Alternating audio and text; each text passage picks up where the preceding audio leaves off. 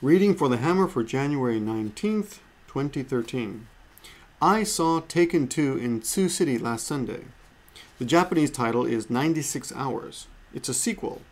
The main actor is Liam Neeson. He is extremely strong and smart in this movie. I saw the original movie almost 4 years ago. The plot is basically the same. A divorced father rescues his one and only daughter who was kidnapped in Paris during her trip. The kidnapper told him that he would kill her within 4 days.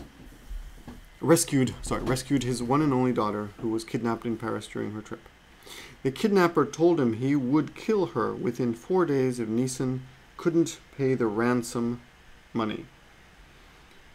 Neeson is a retired elite, Neeson plays a retired elite CIA agent and desperately searches for her.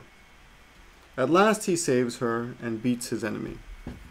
The story is very simple and ends happily. This time the story takes place in Istanbul.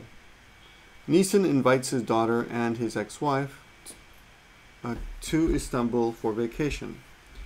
After he finishes his mission, he is planning to spend a few days with them there. They agreed to meet him. That's better. And went to a gorgeous hotel in Istanbul where he was staying. The ex-wife is kidnapped while shopping with him. The daughter is taken at the hotel.